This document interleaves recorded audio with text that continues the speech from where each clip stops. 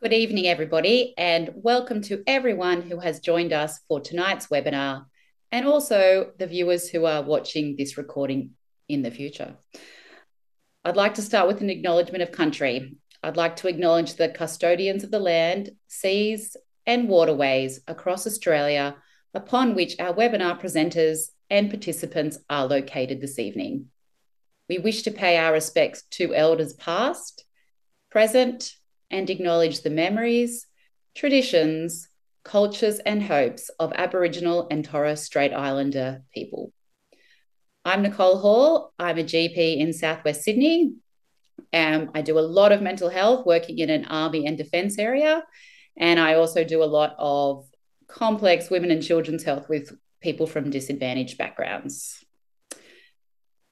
In the interest of ensuring we have lots of time to interact with our wonderful panelists tonight, I'm not going to go through their bios. It was in the webinar invitation, which you would have all seen. But just to remind you who we have tonight, we have Alex Lee, who is a carer of a person with BPD, Julian Brown, an excellent psychologist, and Peter McKenzie, a clinical family therapist. And I'm really excited about the wonderful panel that we have tonight.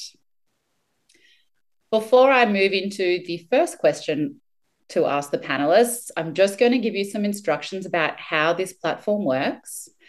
So to interact with the webinar platform and also to access the resources, there are a few options. So you can click the View Supporting Resources button, which is under the video panel, and that will show you some slides, some extra resources that our panelists have suggested, and the survey, which I would hope that you would complete at the end of this webinar. There is a live stream chat, which is in the top right-hand corner, which looks like a little speech bubble. And if you need technical support at any time, you will be able to see a tech support button in the top right-hand corner of your screen. If your webcast stops at any point, please refresh your browser. This is being recorded, so if you miss anything, you'll be able to have a look at a later time. And just some ground rules. Please be respectful of everybody else, participants and panelists, and please keep comments on topic in the chat box. We're not going to have time to answer questions about specific patients. So let's talk about how this is going to work tonight. It's a Q&A session, which I always find really informative and, as a really great way of us all being involved and interactive. So I'm going to start with an introduction question for our panelists. Please keep the questions coming through, and I'm looking forward to a wonderful discussion tonight. The learning outcomes are on the screen. I'm not going to read them out. You can all read them. And just a reminder, the content in this webinar is for educational purposes only. It is not providing clinical advice. And as I said earlier, we won't be able to comment on specific individual patients. If any content from tonight's webinar causes you distress, please seek help yourself with your GP, local mental health service, or Lifeline.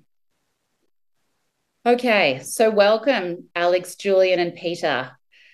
I'm going to start tonight's discussion with a question.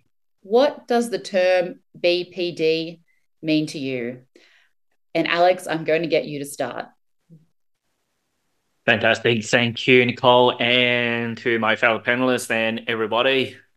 I should probably start by making a brief disclaimer that first, I am, as a person with lived experience as being a carer, I can only speak about my own experiences rather than speaking about my person. And also, I'm not speaking for only speaking on a personal capacity rather than for any organizations that I work for. But the question of what does BPD mean to me, I see it as a social construct. Obviously, there is a set of diagnostic criteria attached to it, and I'm not a doctor. I don't have that qualification, so I can't really speak to that.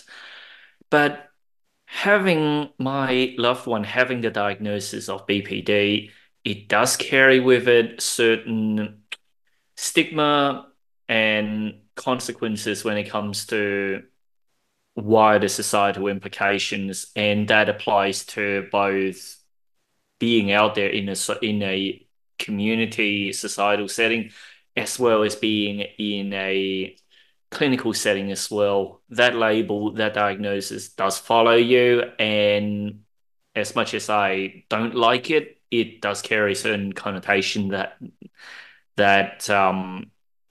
is not all that carry a certain amount of stigma. So to me anyway, I do see it as a social reaction that there's something to be navigated on a societal social level. So that's what that term BPD means to me personally as a lived experience carer. Thanks, Alex. Julian, I'll get you to go next. Thanks, Nicole, and nice to be here and with the fellow panelists and participants. Yeah, look, it's a really interesting question, and the truth of it is we don't know the answer to it. I would certainly wholeheartedly agree with everything Alex just said, that it is a social construct, and throughout history, that social construct has been called many different things. Today, it's called BPD. There's certainly a tendency to call it complex PTSD now, and so on. Of course, it's a list of symptoms in the DSM-4, isn't it? But where does that get us? It's of some use, perhaps. But what's of use to me is, I suppose, how I will answer to this question, and it goes to this question of desire, which is a strange place perhaps to start. But desire, of course, that is what we might think of as wanting, is located in the body. We want something, something moves within us, there's a spark, and we take that into the world. I want X, I want to be a psychologist or whatever. But for someone with BPD, if you ask someone with BPD, what's your relationship to your body? They'll probably say something like, I don't have a body, I'm cut off from the head down, etc. So there's a cut-offness in the relationship to the body. And so wanting tends to be on the other side. Wanting is in the other. And we could frame that as the question, what is it that you want of me? Not what I want, but what is it that you want of me? Therefore, someone with BPD has their eyes on you. Yeah? What do you want? Now, I'll add to that this becomes very difficult because someone with BPD, let's say BPD wants to sustain that desire in the other as an anchor. The experience is one of anchorless, so I look for an anchor in you, in the other. And to sustain your desire, I must keep that desire alive to keep that anchor holding. And to do that, I must not give you what you want. Yeah. Now, a hospital might want cured patients, but this is why a hospital is a very dangerous place for someone with BPD, because to keep that desire of the hospital alive, I must remain incurable. And this has obviously got huge implications for carers as well, and working with carers. Thank you so much for that. Lots of really interesting points already. Peter, I'll hand over to you. Thanks, Nicole. It's lovely to be here and to discuss this, the whole issues that's surrounding this social construct. But I also think there's something about it that's very real as well. And my sense of, what is BPD? Well, I agree with both Alex and Julian, and I'm not a great advocate for the labeling, and it's a very antiquated label. I think just to be really upfront with you, I think it should be a part of a kind of how we understand trauma. But it still remains an independent thing. But and I think Julian was saying that the idea of the set of symptoms. Well, I mean, there is a list of experiences that people have, and they're real. And I think, it sort of creates a world that appears confusing. And I think it's particularly confusing about relationships. And relationships are confusing at the best of times, particularly if they're important relationships to us. And also then the relationship with oneself also is affected, I think, in this particular group of experiences. But this group of experiences are really a part of the human condition. We all experience them at some point, but we don't experience them all the time. And I think for some people that experiences them a lot and their supporters, this is a really challenging part of life, And so I think that's for me that challenging you around how we read relationships, how we understand each other is really a part of what so-called BPD is about for me. Yep. Thanks, Peter. Moving on to our next lot of questions. A lot of questions came through prior to the webinar about carers wanting to know what the treatment is for BPD. And I know that's a broad question, but as a carer, what sort of treatment options are there that can be used to support your loved one with BPD? And how does the carer fit into that? How involved should they be? So, Alex, I might get you to start if that's okay, as someone with lived experience. How did you fit into treatment for your loved one with BPD? Thanks, Nicole. Treatments.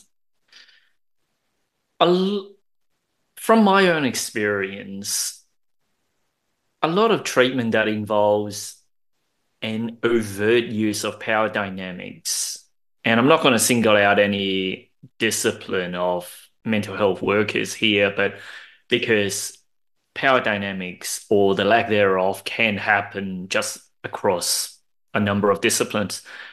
But the one thing that really helped with just about any treatment regime, for the lack of a better word, is that equalization is for the therapist or the person providing that assistance to be relatable and to be devoid of that power dynamics. So for that reason, other people with that lived experience, or in other words, peer workers, they actually were instrumental towards my person's recovery.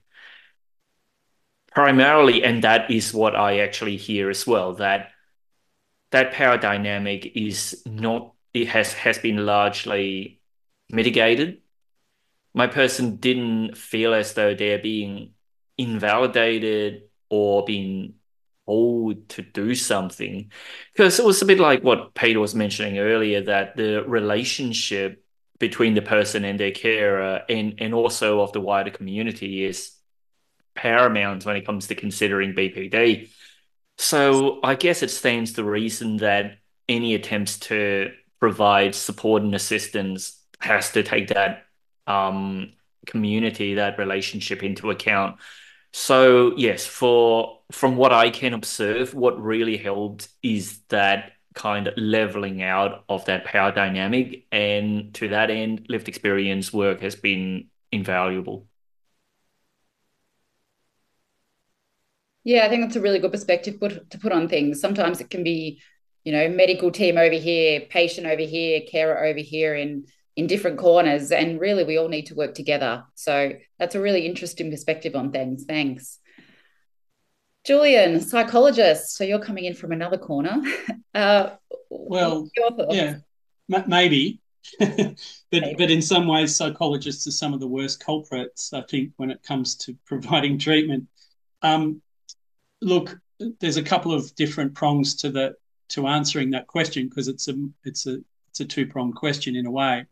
So the question, first of all, about treatment, and I would say that there are many treatments, obviously, that are effective with BPD. But for me, those treatments need to be on a solid foundation, and which involves how the practitioner positions themselves in relation to the client, which is what I think Alex was touching on. That it is, let's say, a relational so-called disorder.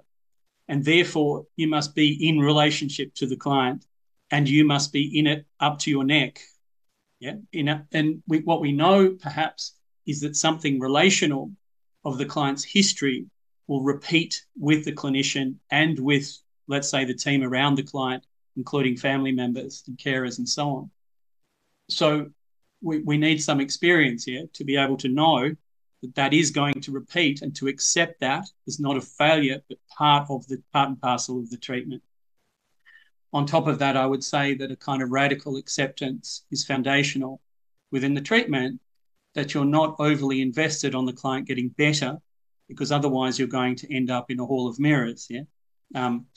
And and that you're there with the client where they are.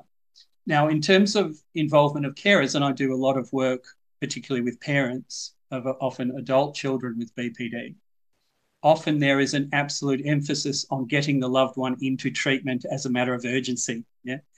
But until the system around the client is more or less steady and more or less still, which I think is part of the work with the carer, the treatment is likely to be ineffective. That is where we have a very reactive kind of system around the client.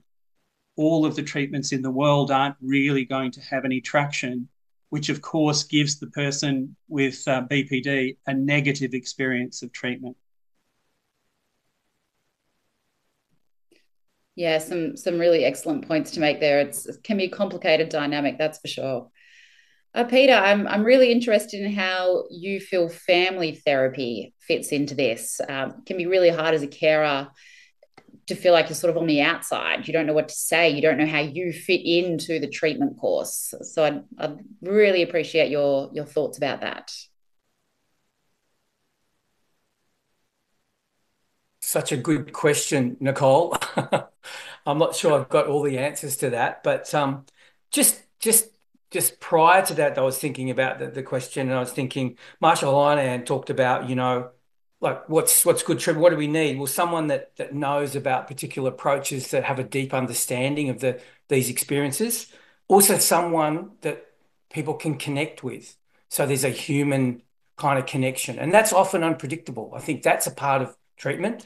Um, and I guess that's what you're suggesting, is that the sense of how someone that can be inclusive of significant others and people's context. Because if we acknowledge that the relational element of so-called BPD, it's this is where things get played out in relationships. And so being mindful and thoughtful, even if you can't directly work with other people, significant others, to be mindful of that context, because those people will be in the room with you, whether they're there live or not.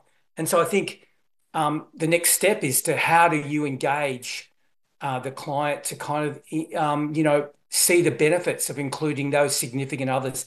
And it's very possible, but it's a process of going back to whether you get that connection with people and they trust you. And as Julian said, it's not a matter of like getting to a point where things are fixed. It's a matter of a process of riding through the ups and downs with people, and then starting to get that trust. I mean, it does come down to trust in all human conditions, and particularly when people are really distressed and disadvantaged. So I think if you can build a trusting relationship with the client, then there's the possibility of including others. And I've worked with particularly mothers and daughters, mothers and sons, that sort of combination. And the way you do that is, again, kind of making sure you're really transparent about what you're doing, what's the reasons, having kind of negotiating those processes. So it's a very thoughtful, sensitive process to include others in this work, but it's very possible, and the benefits are very significant, I think. More so than that there's a big focus on the individual, and that somehow if you work on this individual that's having trouble with all their relationships, then how are you going to move forward? But if you include people in a really sensitive way, I think you can get some really good results. So that's my take. And while you're still going, Peter, I might move on to a question that's come up a lot from people who have registered for this webinar, and that's boundary setting.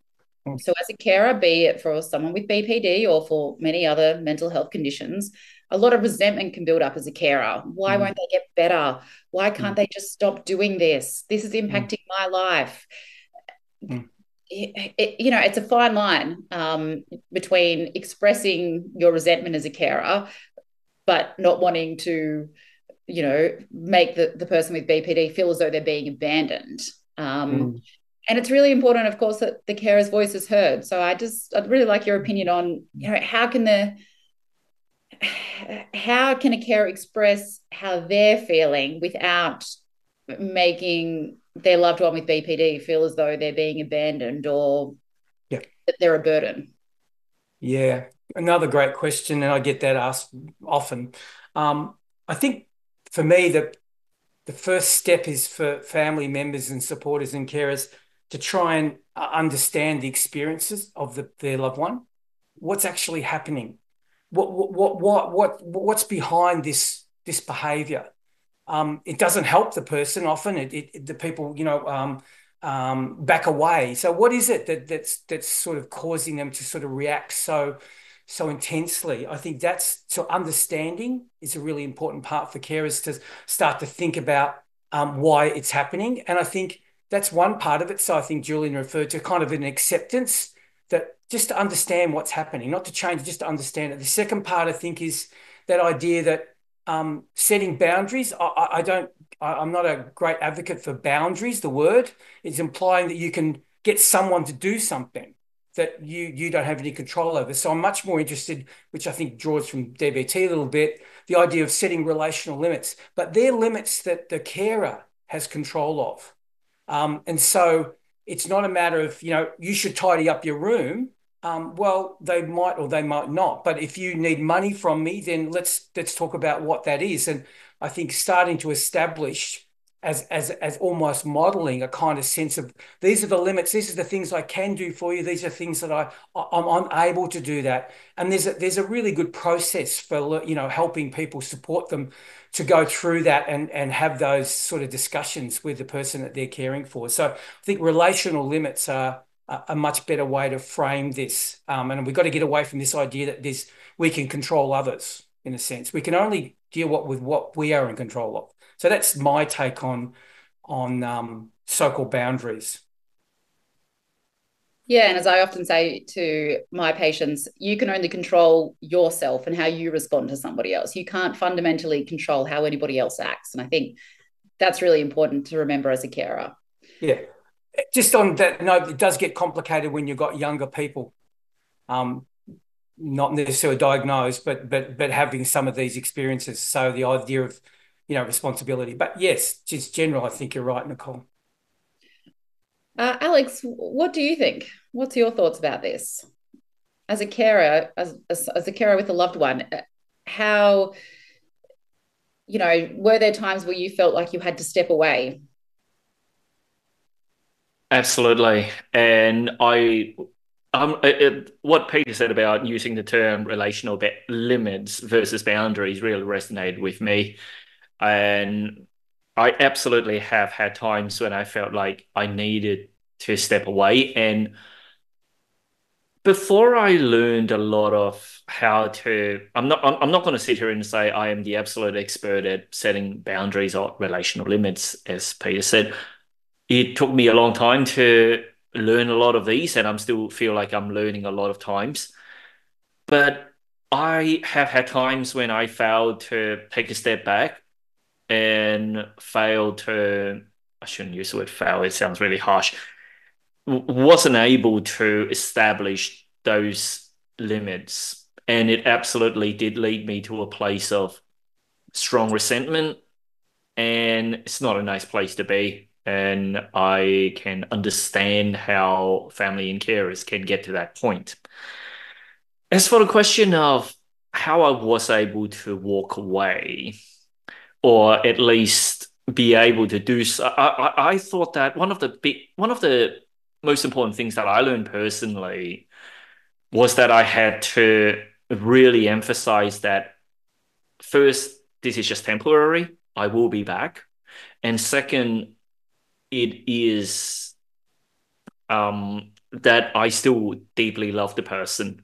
So I try my best to communicate those 2 points, as in saying, I can see that things are really difficult for you right now, but this is also really hard for me too. So that's first part. I still love you very deeply. Secondly, I will come back in 15, 20 minutes and I will come back and check back on you. So that way I'm communicating, A, I still love my person deeply, and B, me taking my step back is for me and for me, and it will only be temporary. So combination of those two things I personally found was very helpful. Yeah, I think there's some great ideas. Do you mind me asking, did you ever and I don't know if you know other people who've done this as a peer worker, but did you ever go and speak to a separate counsellor yourself or a separate peer worker yourself, just as someone else to sort of debrief with about things? I absolutely did. And I did find that getting professional support for myself very, very helpful. Um, and it was a bit like, and a very large part of it also comes back to repairing the dynamics between myself and my loved one as well. Like what Julian was saying earlier about treatment being a matter of the dynamics between the people involved, and that includes families as well. So yes, absolutely. And I have had contacts with lived experience peer workers as well, not necessarily with the same um, diagnoses, but people who know what it's like to sit through that discomfort. And yes, I would absolutely, having my time again, I would choose to get my own support every time. Yeah. Yeah, I think that's a great message. You know, we're all health professionals in some capacity, but that doesn't mean that we don't also need help with our own mental health. And that can just be debriefing with a colleague or a counsellor. But I think that's really important if you're feeling burnt out as a carer. Julian, Yeah, lots look, to say. yeah, it's such an interesting question. And of course, embedded in the question is an assumption. How can you put in a boundary without someone feeling abandoned? You can't. Um, and the assumption in the question is, oh, I can get the message right. And of course, there are ways in which you send your message, which are important, which Alex was just speaking about. But if you're constantly trying to get your message right so the person doesn't feel X, Y, or Z, then that's not a bounded relationship. That's trying to get someone to either feel something or not feel something. And so what we're talking about is a separation. So what's the difference between saying how you're speaking to me is unacceptable versus when you're yelling at me, I can't concentrate and I really want to understand what you're telling me. Now that's a different way of expressing the same thing, which says, I'm here in the relationship with you, but there is a separation. I think often for carers, they're very focused on recovery, yeah, because that's the answer. Yeah. And so, of course, there's a strong push towards getting the person into treatment, as we were talking earlier, so that we're extinguishing those behaviours. But of course, that's in terms of what Peter was talking about earlier, that's a kind of investment economy where you're investing something so you get a return. Yeah. And the return is the person feeling better, et cetera, and getting treatment. But I think for me, where the work is in that actual liminal space between us and someone else. It's in fact where the work occurs around that boundary space. It's not what we need to do when things are failing. Yeah? And if we go back to that question of an anchor, the best anchor you can have in someone else is when they tell you what's okay for them and what isn't okay for them. As difficult as that might be with someone who's desperate and really suffering and drawing us into that suffering, an anchor for that person in that moment might be you stating where you stand in a compassionate way. And I think I often think of the example of a support worker who on her first day with a very severe client with BPD said, now listen, I understand you cut yourself and there's often a lot of blood. I just want to let you know that I don't do blood. I can't do blood. Yeah. Which was a lovely intervention. And that led to a very solid relationship between the client and that support worker, yeah, where she stated quite clearly where her limit was. Yeah, I really love that analogy and that example. I think it's, yeah, boundary's not the right word. Thanks for your feedback on that. Some questions coming through, and of course, keep your questions coming through, guys. There's a question, what if there are family members who are just not interested in being a part of the treatment, a part of being a carer? What if a family member disengages from the person with BPD at all? Are there things you can suggest to it's a tough question, but I guess what if someone disengages in your family? Julian, I might start with you. Oh, great. I needed some thinking time on that one because I'm a bit confused by the question. Where do you think the question's aimed, Nicole? Is it to try and get the person involved again, or? Yeah, well, I guess, yeah, you could look at it from two ways. How do we get a person who's just disengaged involved again? Or conversely, if someone in the family doesn't want to be involved in being part of the process, is it best that we respect that and not have them involved? Is trying to make a family member who's doesn't want to be involved, just making things worse? Well, in a way, I like the fact that we're now saying family member because I think the word carer, I understand the reason why it's there and that we need to recognise people who are in those carer roles. It's really important, isn't it? Because it's a difficult role. But first and foremost, we're a family member, we're a partner, we're a lover, we're whatever, yeah. Um, and we know that with BPD being relational, that there can be something very destructive in relationships, and that people often retreat to either protect themselves. When I'm working with a system around a client, I want to hear that voice. I want to hear the voice that is not present, because often that voice has something to say. Now, I wouldn't have a view that I need to get that person involved so that they are a carer or a support. Yeah. I think that it's one voice amongst many to listen to. But I think everyone around the person with BPD has something to say, which is of value. Yeah. That would be my response. Peter, what are your thoughts on this as someone who does a lot of family therapy? What happens if someone in the family just doesn't want to be involved? I absolutely agree with Julian, though.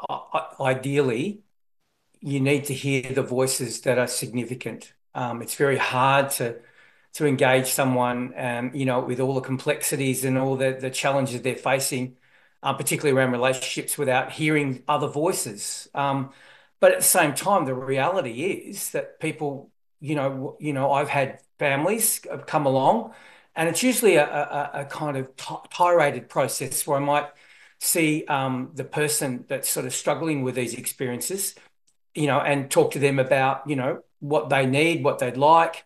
And I'd talk about the idea of, who might be important to be involved. And so work with them around this process.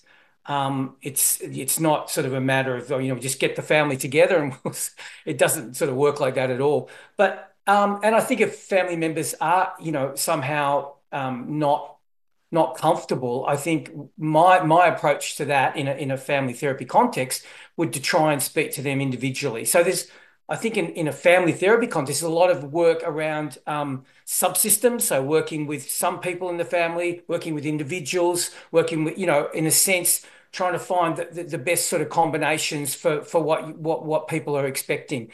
So, but I think I have to respect also, in a live situation where there's a lot of energy, there's a lot of conflict, that sometimes it is important that people take care of themselves. And if it's a bit too much, but I would follow that up and I would keep that conversation going in one way or another. They might return, they might not. But as Julian said, but we need to kind of keep hearing those voices. And in family therapy, there's a thing called circular questioning where you can ask people about, what do you think, John's not here, he didn't want to come today.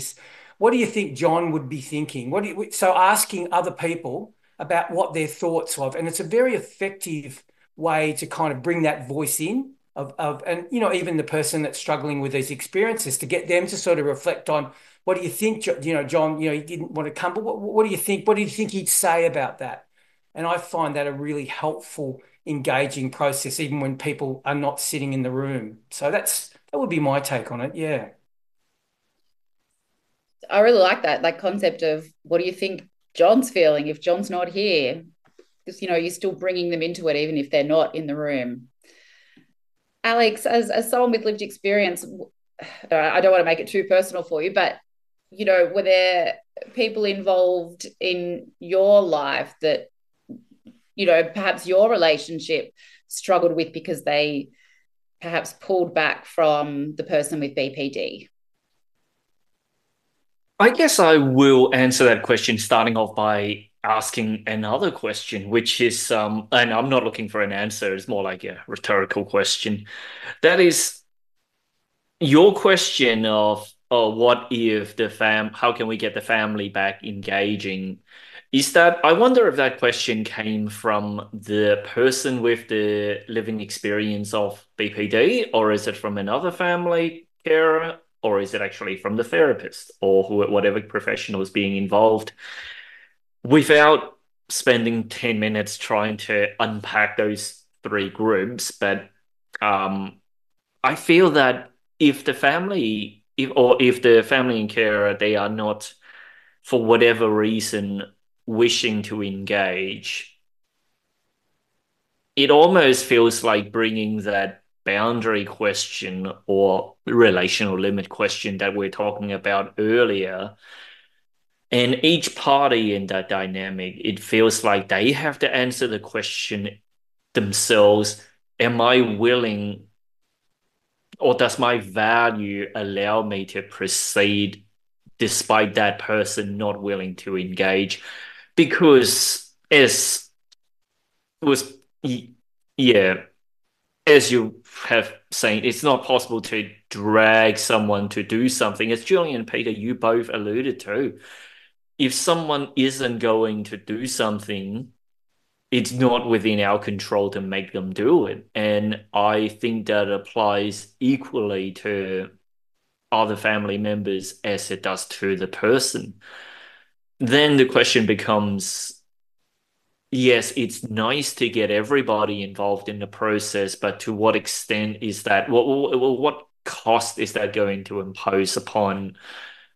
If I'm going to sit here and speak as a family member, I have to consider, is that, to what extent is that going to impinge upon my value, and consider whether or not that's an acceptable price to pay for that person to be, that particular family member to not be involved in a process. As much as I want to, I can't drag them there. And that's a question that each person will have to answer individually, I think. And I actually really like that you brought up values there. I think it's really important as a carer for someone with BPD or other mental health conditions, just as it's important as a health professional to know what your values are, because they're really important in, determining how you interact with family members and patients as well.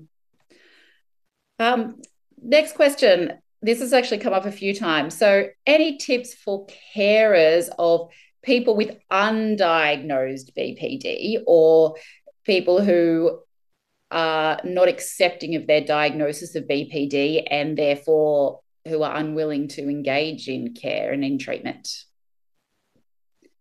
Tough question. Who will I pick to go first? Peter, you've had a break. Thanks, Nicole.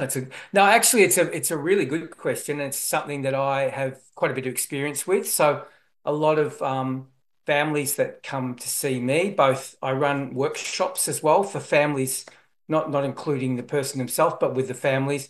And there's a considerable amount of people that come that they don't have there's not a formal diagnosis around. And one thing that I do talk to the person that maybe was contacting me about, possible, having a meeting or having a discussion, was that, the terminology, the diagnostic kind of criteria. I don't think it's essential to discuss. Often family members said, I've been on the net and I'm sure it's borderline PD. That's definitely the case.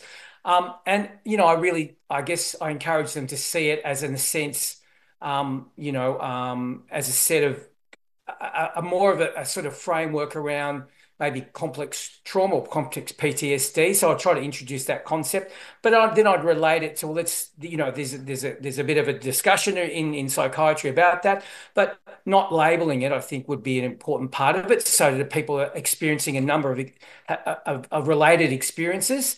So therefore, yes, that could be the case, but we can work with those experiences. We don't have to label them as such. So that would be sort of my first, point of call, that it's not necessarily, I don't think, my working conditions in my private practice and also where I work at the Brewery Centre, I don't need a diagnosis to see people. But And I think it's sometimes important to acknowledge that, the diagnosis is just a label, and it can be helpful for some people. Some people find it a relief.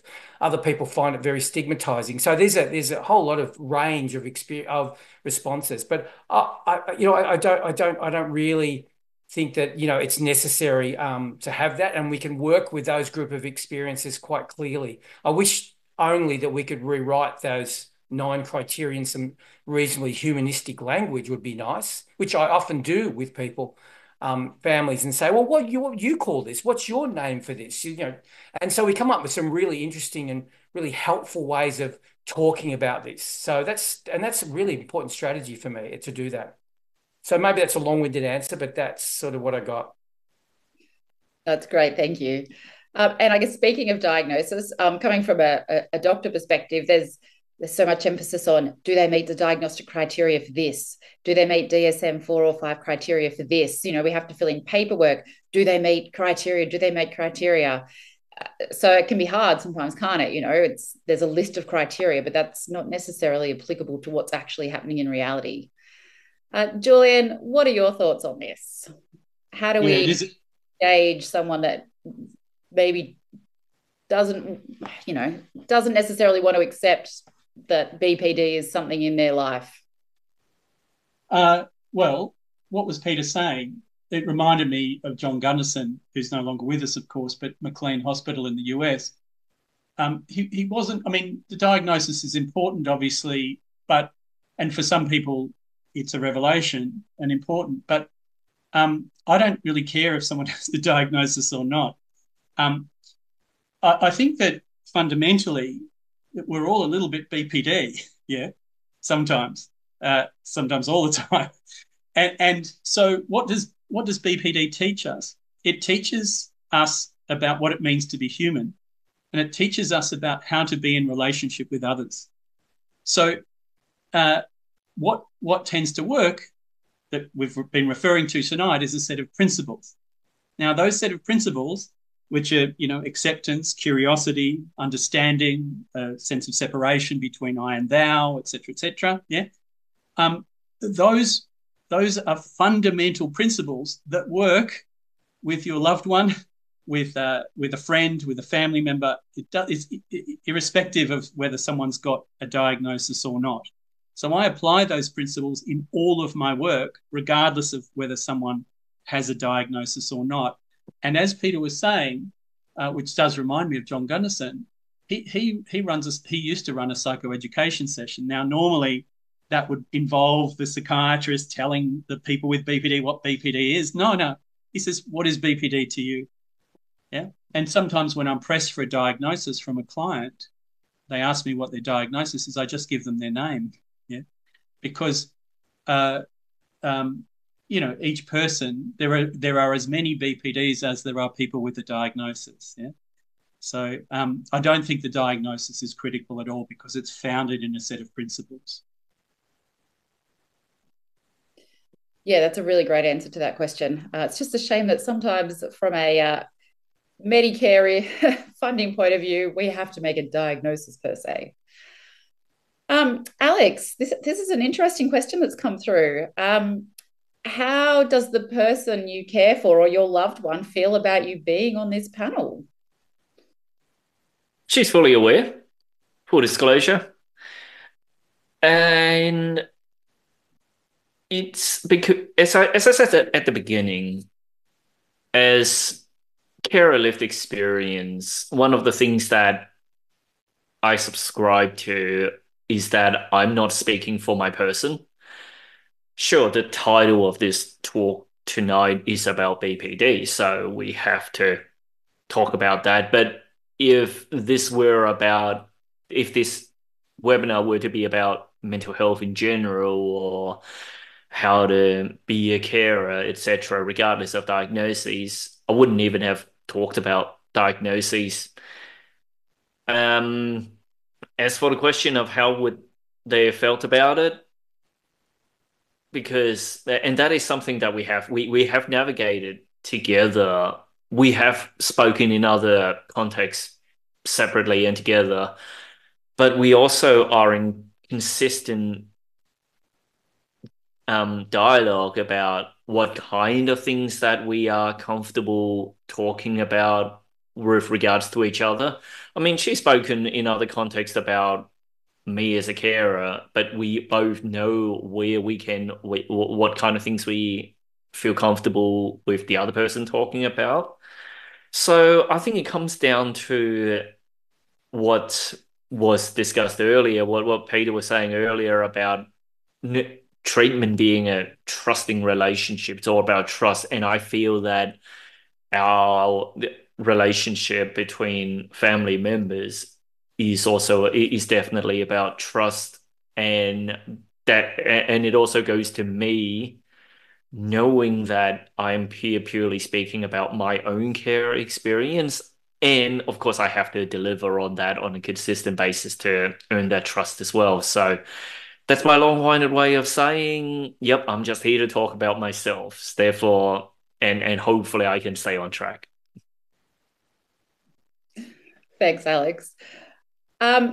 One of the questions has come through. I'm going to reword using an example from my practice. So I have a family that there's some complex relationships, and the mother came in to see me a few weeks ago and says, my child, who is 17, has all of these issues. She obviously has BPD. And the next day, the daughter came in and said, my mother has all of these issues. She obviously has BPD. So, um, Julian,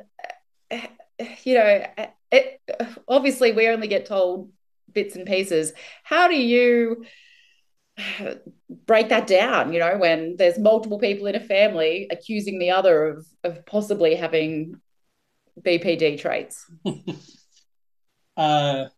Yeah, look, I haven't had that situation, or maybe I have, but without seeing both family members. Yeah, look, what is a diagnosis? Why? Because as we know, it's very popular, yeah, in society to diagnose loved ones and friends and so on. And there's the latest trend in diagnoses. I think narcissism is the latest. Yeah. Okay. So, what is that tendency? And of course, perhaps it's something which is experienced as too much in a relationship, which we then go looking for answers because we're anxious. And if we've got an object to locate our anxiety, then that helps us to moderate our anxiety, and therefore we start to label people, et cetera, et cetera. So for me, those moments are beginnings. They're the beginnings of an opening where there might be a discussion about what's actually going on in the family. And just as a diagnosis is an opening, it's not the diagnosis, it's the person's relationship to the diagnosis. So for me, I would just roll with that. Yeah, I'd be very interested to hear both people's experience of what's occurring in the family to begin to open a question that might be fruitful or cultivate something of an opening within that family, which at the moment, clearly the experience is of something being too much relationally. Yeah, that's a great way of looking at it. Peter, I'm interested to hear your thoughts. Well, I think Julian just stole all my thunder, really. Really, that's what almost word for word how I see it. An opportunity for family members to come and sort of have a bit of a chat about what's happening and how the relationship's going, and all these labels we label each other all the time. You're angry, you're upset. You're uncooperative, or you've got BPD. For me, I blame Google, really. It's just too accessible. Wikipedia, I'm sorted. So I think it is about looking at the relationship, and yeah, you can take note of these things, of course, but really looking at the relationship, and do people want to have a discussion? Do they want to have a dialogue about their relationship? And maybe I can facilitate that for you, and be active in that discussion with you. But that's exactly how I see it. It's the same as Julian. Yeah. Let's talk a bit about multidisciplinary teams. So that's one of our learning outcomes. As Julian, I might start with you. Do you see that there's a role for MDTs in the setting of BPD? Do you engage other health professionals when you're managing someone with BPD? Yeah, look, my work often involves, large teams and so on. When I'm providing direct treatment in my private practice for someone with BPD, I am liaising, which is really critical. Now, what's the reason for that?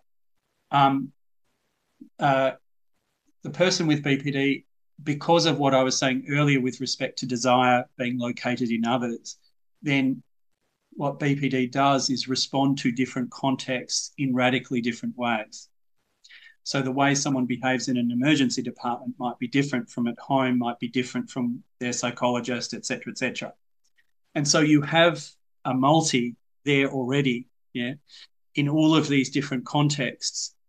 And uh, we had a saying at Spectrum, you treat the system before you treat the client, yeah, because because of course all those different realities often are conflicting with each other and often are judging each other. That's where you have fragmentation within a system and splits and so on and so on.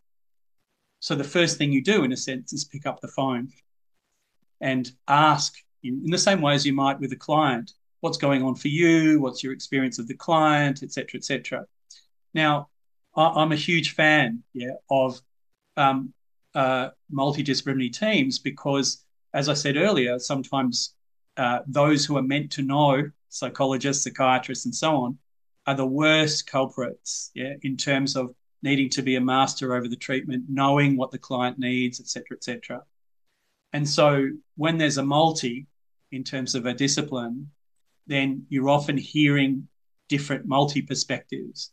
And that's what, for me, the foundation of the treatment is multi perspectives rather than one right perspective and the other perspectives are wrong. Yeah?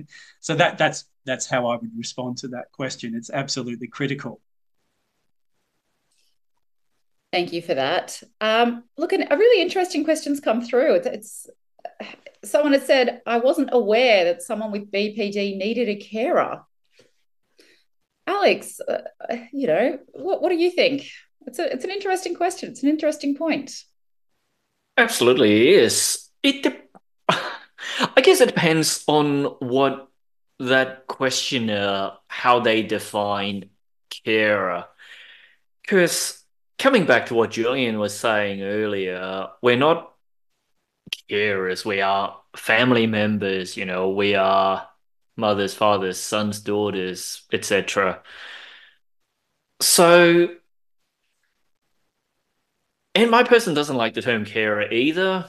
Once again, like Julian, we both understand from a policy perspective, from a documentation perspective, that's the term that's being used. And but we certainly and we certainly understand the limitations and certain connotations that word carries. And I know a number of people who have been in the lived experience world for a lot longer than I have, who openly say that they don't like the term carer.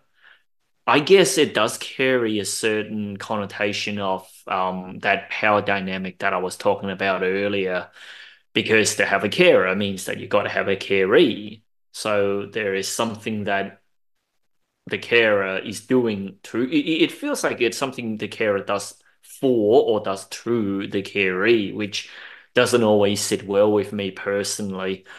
But if we reconsider the term carer into what Julian was saying as a family or whatever way you choose to define family, but it is a matter of relationships. It is a matter of recovering in a set of relationship, like Peter has mentioned a couple of times.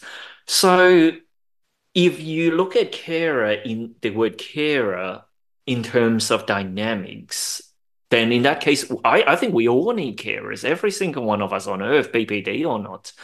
But if you look at it from a very narrow, oh yeah, I care for you, you must receive care from me, then perhaps that question is valid. It really depends on how one looks at the word carer, and I think it should be a question that we should all encourage each other to think about. That's a really great answer. Thank you. A question I really like, which I think we're going to spend a bit of time on, and we've touched on this a little bit with you, Alex, earlier, but what are some practical strategies for family members in a caring role to take care of themselves? Peter, I might get your thoughts on this. Yeah, it's a good question. I don't think there's even a simple set of answers. It depends on the context of people and their limitations they have around work and relationships and the like. It also depends a bit on the perception of the services that are involved and how the kind of support that they might be receiving from them as well.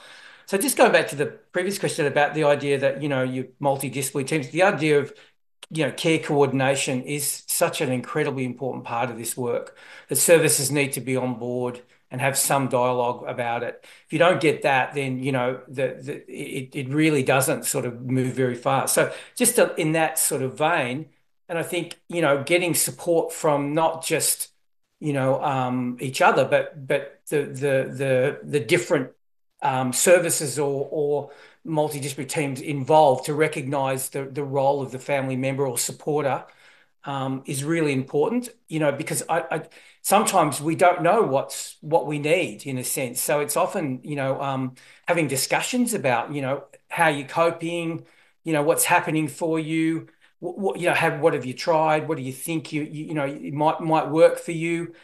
It's more like having that question asked in the first place. How you doing? How's things going? Sounds like it's been pretty tough. For me, that's the key. And from that, there'll be things that happen. But you want services and therapists and to ask that question, to acknowledge that. Otherwise, I worry sometimes when people want some advice about, well, what can I do, and they go and try and it doesn't work, and it's very disheartening when a professional suggested something and it doesn't work. So I'm very, very sort of sensitive about, let's explore what's been working for you. Let's explore, and the real frail things that don't seem that significant can be significant if people can have a chat about it. So it's in narrative therapy they call it the thinly known kind of activities that people don't really pay much attention. But well, maybe now that I've talked about it, maybe I will keep, that's sort of working a little bit, but it's not what I would hoped. So that kind of conversation, I think, is the most important pre-conversation before we give advice about what might, work, go for a walk or, just something like that. So yeah, for me, that's the most important. Ask that question. How are things going? It sounds like it's been really tough. How are you coping? How do you cope? That's a great question. How do you cope? Yeah. Okay. Yeah, and asking that sort of question can really open the door, can't it, to a whole other conversation. When working with BPD and neurodivergence and other comorbid, other mental health conditions, but particularly neurodivergence, this question is about, are there any particular interventions that are more beneficial? Julian, I might get you to comment on that. I thought you were going to ask me that. Sorry about the mood lighting, by the way. A light globe just literally flew in my room. Yeah, look, I feel like I'm answering every question in a sense with a question in a way. But look, I know that neurodivergence is our reality at the moment, and there's an acknowledgement of neurodivergence, which is very important. But my view is that we're all neurodivergent in one way or another, which is not to minimise the experience of people who are really suffering in a society which values a norm which is supposedly not divergent. Okay, so I'm going to come back to the principles again. Yeah, and I do a lot of work with teams who are working with someone with a diagnosis of BPD, autism, or ADHD, or a range of other diagnoses, intellectual disability, and so on. First and foremost, to come back to what Peter said earlier, is understanding. Yeah, we need to understand what it is that the, the client is contending with. But also, first and foremost, what tends to happen when there's a so-called disability is that becomes the ranked number one mode of treatment, which I think is a huge issue with NDIS at the moment. Because if you're working in a disability model and the individual has BPD, you're going to be very counterproductive almost every time. So each time your interventions need to be on the foundation of that set of principles, which are counterintuitive when you're working with disability. Yeah? So for me, number one, BPD. Number two is then we consider all the other factors, which might include processing issues, verbal expression and understanding, and so on, that might complicate the picture. Yeah, but it's always on that foundation of BPD principles. Thank you for that. I feel like we're running out of time. There's so many great questions. I do want to touch a little bit on support groups. Now, I know that we're all in different places all over Australia, but I'm going to open this up to all three of you. Are there good online resources that you know of? Are there specific groups that you can recommend? Are there good, someone specifically asked about support groups in Sydney, but, what resources do you like that we can suggest to people? Alex, I'm going to put you in the spotlight first. Did you find anything in particular that was good from a support point of view, a good educational resource? Yes, there would have been a few that helped me along the way. The first thing that I can think of is the Family Connections program, which is run by NEA BPD Australia. So that's National Education Alliance of BPD Australia. And it's a 12-week program. It doesn't require your person to have a diagnosis, even though it's run by an NEA BPD, but you don't need a diagnosis to join that or for the family and carer to join that program. Long story short, goes for 12 weeks, 2 hours per week. And I personally found that one of the first things that really taught me, I went into the course thinking I am doing this to deal with my person or to mitigate whatever their behavioral manifestations are. Say, for example, if they feel super elevated, I know how to deal with it. As it turned out, I actually learned how to deal with myself, especially when we started talking about things like how to set that boundary, how to clarify my own values, and being able to communicate that. What I said earlier about expressing that, like telling them that I have to take myself out of the situation, but I'll come back to you. Basically learned that from there as well. Yeah, so given the limited time, that would be the first one that would be the first one that I would mention. Yeah. Wonderful, thanks. Peter. Yes, I'd just like to endorse Alex talking about the Family Connections, which is probably nationwide now. And the only challenge is that you go on a bit of a wait list until there's enough people to form in your area. So it's not often an immediate sort of response. So that's sort of just, be careful of that. As far as groups go, there's hardly anything really. And group work is really challenging for this group of people, for families in this context. And I know there was some in Victoria anyway. There was another group as well, and I know Spectrum run a sort of family information sort of half day as well. So there's sort of bits and pieces here and there, but the Spectrum one particularly is really good. I also run and I used to run this 2 or 3 times a year, but it's a lot of work. So I run a 2-day workshop for family members as well, running a little bit similar along, using a whole lot of ideas from DBT, dialectical behavior therapy, and a range of other things.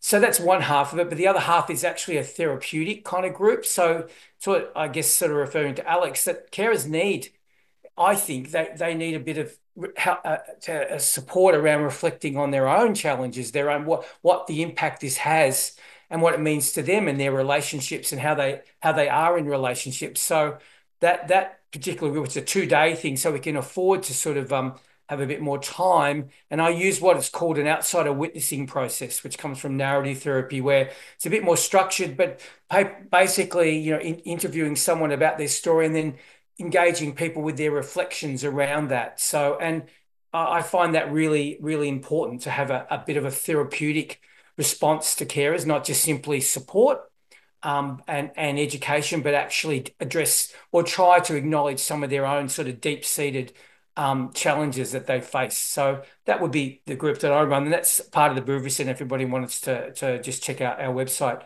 but otherwise, not a lot. And families are really the missing link in all this stuff, because they just, it's complicated. There is some, I know there's some therapists that, and particularly a colleague of mine, a colleague of Julian's, that also works with families as well around borderline PD. So there's a few people around, but yeah, it's not widespread.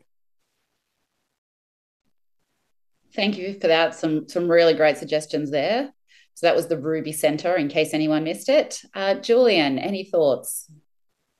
Yeah, look, I would just echo what Alex and Peter were saying. It was interesting, wasn't it, what Alex said about, well, where we might start with as a carer would be, what can I do to help my loved one?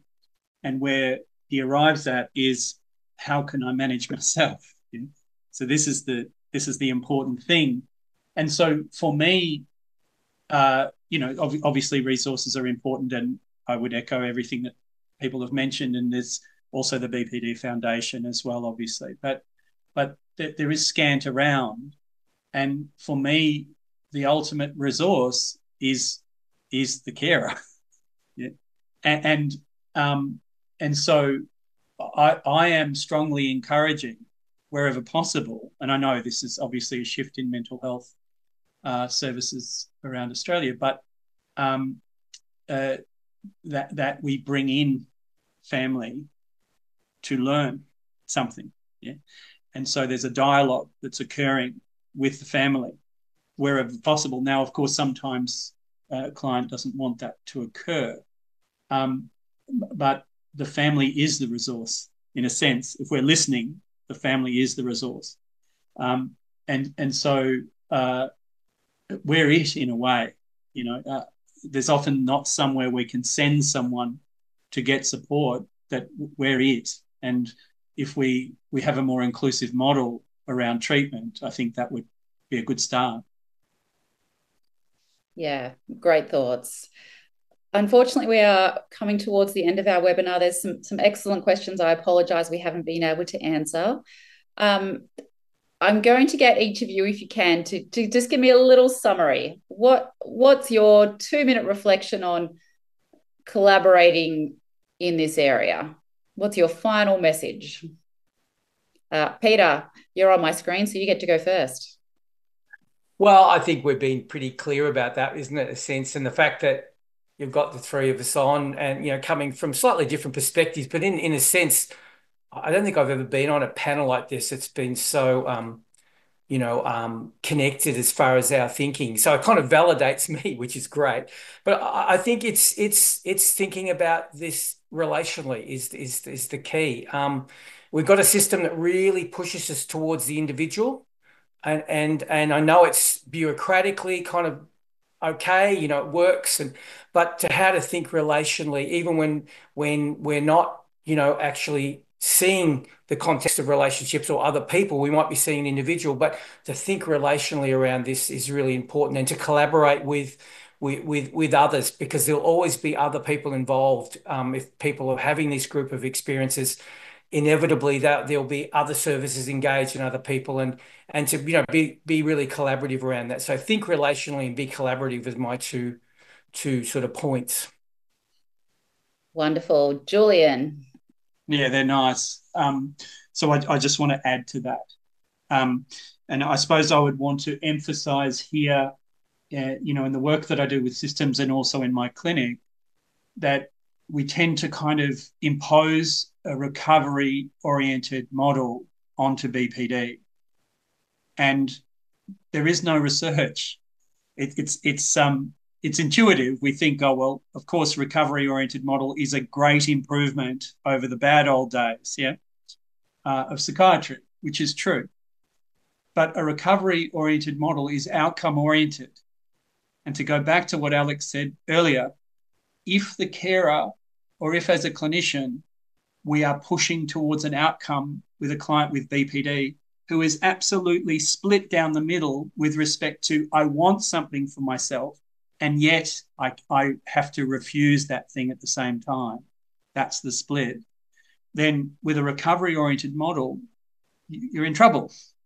Yeah, so it's contraindicated. The normal standard approach to treatment does not work with BPD. So it's paradoxical. And it's because of what I was saying earlier in terms of the nature of desire. So where do we position ourselves? We position ourselves as in our work and wanting to do our work with the client than wanting them to have a good outcome. And I know that sounds paradoxical, but it's mirroring what Alex was saying earlier, that we have to manage ourselves. The business of working with carers or with BPD is the business of managing ourselves. And Alex, I'll digress to you for your final comment. Lovely, thank you. I feel like one of the threads that has been traveling throughout tonight's conversation is that BPD as a diagnosis is really difficult to pin, can be very difficult to pin down. Like what Julian was saying before about it being, it comes down to certain principles, and what Peter said about the labeling of people having those experiences. As a These days, as a family care lived experience worker, I do believe that people are the authors of their own recovery, and which goes to what Julian was saying, that if they have that particular desire, if they interpret their distress in a particular way, then working with that rather than against that is probably the best way to approach that, especially since in the lived experience world, we believe that there are different ways, different frames where emotional distress can be looked at. So I guess I just want to acknowledge that thread that has been going through the conversation, that yes, from a Medicare point of view, the diagnostic label is important, but it's also important to consider that so-called treatment or how we support our people comes down to what the person or what works ultimately for the person. And that also applies to the carers, to the family and carers as well. And also this is going to sound like a bit of a call to action, but I do believe that there is room in the system to recognize that family and carers have their own recovery journey. Not to say that they all need to go and see psychologists, psychiatrists, etc. That's not what I mean. But family and care, and there is research backing that up too, to say that family and carers experience their own recovery journey, finding their own, and the key is finding their own connection and hope, etc. So, like what has been mentioned several times tonight, recognition of that journey will help I believe will help the whole family system, the people involved, together in the person's recovery. That's a wonderful comment. I much appreciate that. And I guess I'd just like to add that everyone on this webinar is a carer for patients, for clients, and we all need to look after each other as well, and collaborate with each other and support each other. Thank you to everyone for participating in tonight's webinar. It's been amazing. Thank you to our wonderful panelists. Your insights have been very enlightening. I've learned a huge amount in a short period of time. There's a slide on your screen about some excellent webinars and podcasts from MHPN. MHPN supports more than 300 networks where mental health practitioners meet both online and in person. And there's some excellent networking opportunities. So I really, really encourage you, if you're interested in finding out more, to visit MHPN's website and to have a look at their other webinars and have a listen to some of the podcasts. I will please ask everyone to complete the exit survey and provide feedback, because that's really useful for us to make our webinars as good as we can for everyone moving forward. Statements of attendance from this webinar will be available on the MHPN portal in about 2 weeks' time. And this webinar recording and a link to the resources that have been mentioned will also be available on that portal in about a week. And before I close, I'd like to acknowledge the lived experience of people and carers who have lived with mental illness in the past and those who continue to live with mental illness. Thank you, everyone, for your participation this evening, and good night.